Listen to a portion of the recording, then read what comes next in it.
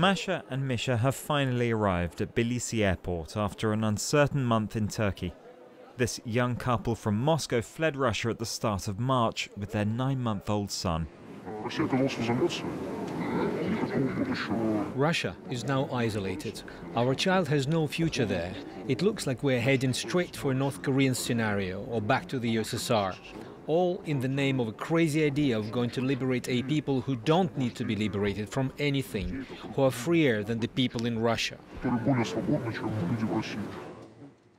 Like them, tens of thousands of Russians have given up everything to flee in search of freedom under the Georgian skies.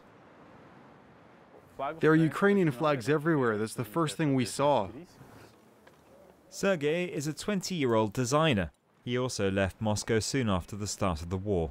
I couldn't have wished for a better change. All that Z hell surrounding you in Moscow replaced by Ukrainian flags in Tbilisi.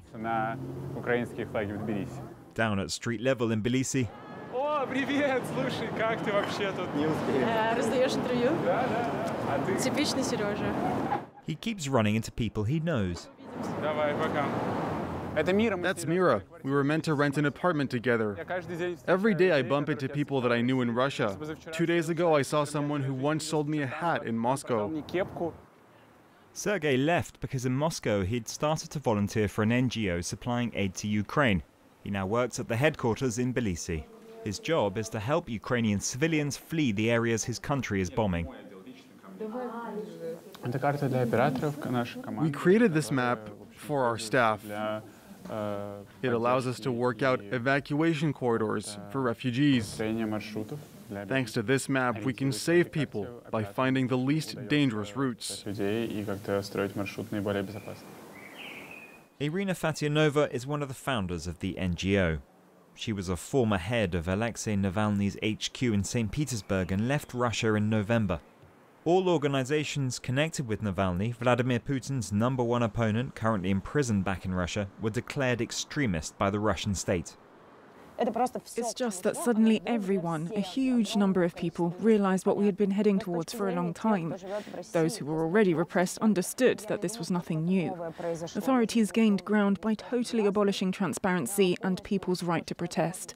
They had to destroy all those in Russia who called for demonstrations, along with human rights organizations and the media. And I'm not even talking about Alexei Navalny's poisoning in 2020.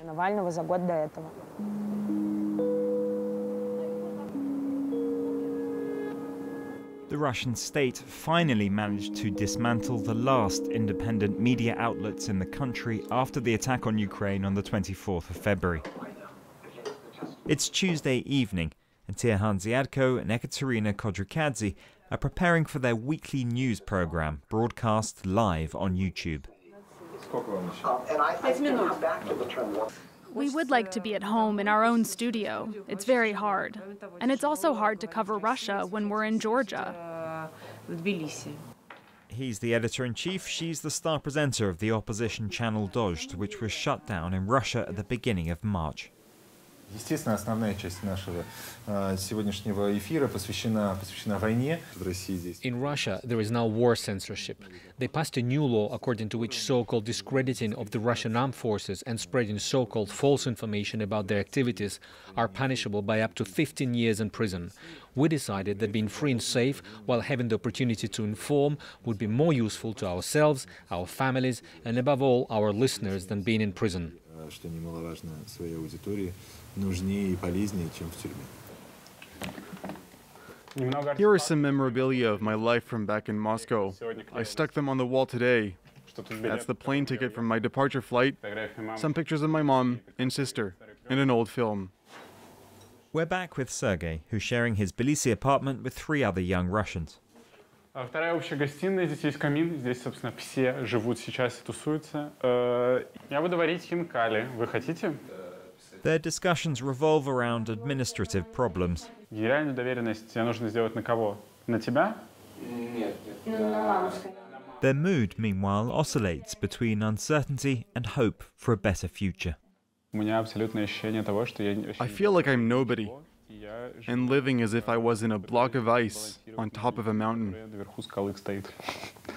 La impossibilité d'aller nulle part. The impossibility of going anywhere is pretty scary. I don't know, we might want to move. For example, I want to do a master's degree, either in France or in England.